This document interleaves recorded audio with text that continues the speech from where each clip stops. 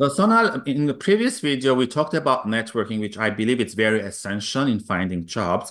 The next part, I feel that what's important is to have a good optimized LinkedIn, meaning having a headline, a banner, about section, and connection.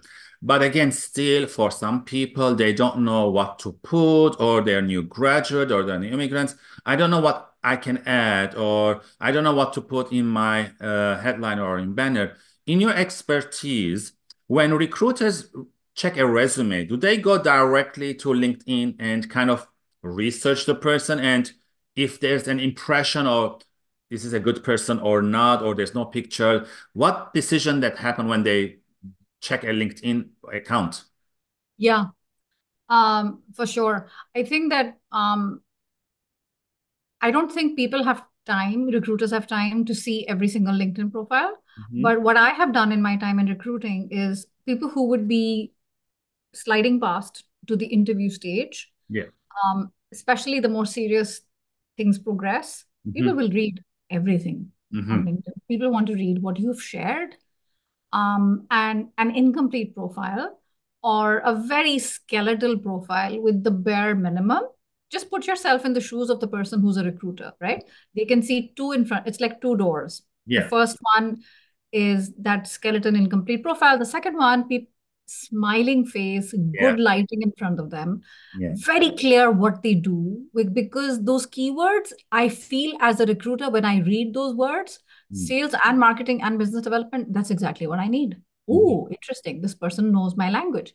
The background banner reinforces. Background banner is a little bit more cosmetic, in my opinion, because those who use the product LinkedIn Recruiter, which is how LinkedIn makes money by Yeah. charging recruiters to use this, and they have access to first degree, second degree, third degree, sixth degree connections. Wow. Inside LinkedIn Recruiter, you don't see the banner, but you do see a very complete profile. You see first name, last name. Hello, you're not Meher M. Yeah. I'm not Sonal B. But many people don't know Yeah, that. I've seen And that. it's only visible to the first degree. Sorry, to the first degree. My picture is only visible to my first degree connection. So you need to kind of check that. Those basics, you can check so much. You can check online. There are a lot of free resources to help Yeah. you do that. But a much more attractive LinkedIn profile makes the decision Mm-hmm.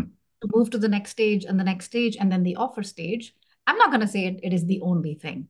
Yeah. It's just one of the factors Yeah. that makes it easier Mm-hmm. for the committee, hiring manager, recruiter, maybe the VP, maybe the comp and ben person. It just makes it easier for that group of people, the committee, to say, this is the guy, this is the girl, we want her.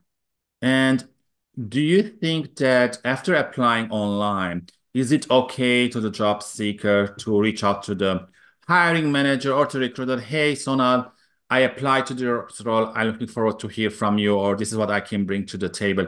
These, I know that recruiters and hiring managers are bombarded maybe with these messages, but does it add anything, or it all depends on the person receiving the message? I think if you had asked me this in 2018 or 2019, I would say always reach out to the recruiters. Mhm. But, if we are going to be coaching, we also have to be learning and evolve our learning. And my learning has evolved over time, Mhm. where I no longer tell my clients to do that because I have friends who are recruiters and I see the pushback online as well from Mhm. them saying, hey, this role was Apply just online. released.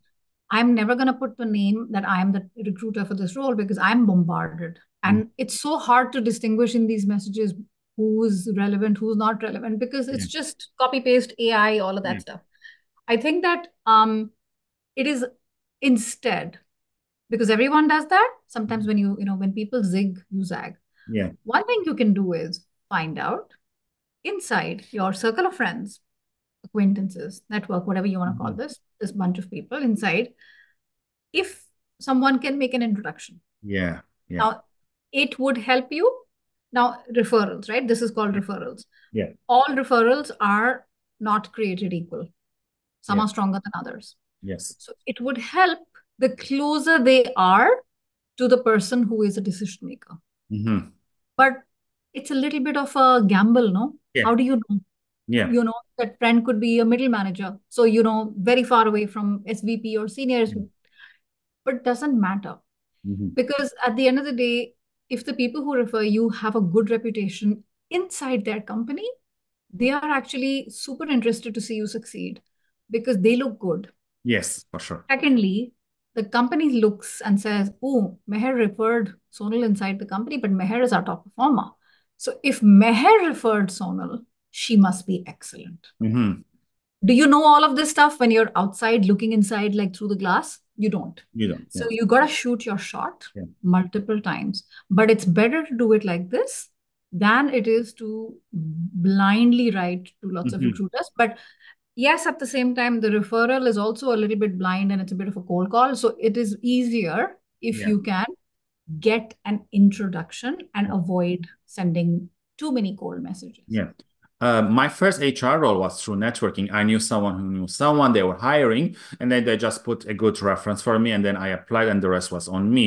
I also tell clients or the students I'm helping is that engage with the content of the company you're applying and add a very strategic and value added comments just to have an engagement with that. Because sometimes I also heard from other people that I've interviewed that the marketing manager was checking that this person is commenting and everything, and they reach out to this person like, why you're commenting, why you're so good, and then he said, I like this company, and then they hired him, right? Yeah. Those are great tips, Sona. Thank you very much. Again, for the audience, if you have any other tips, leave them below. So tune in next time for another great question with Sona.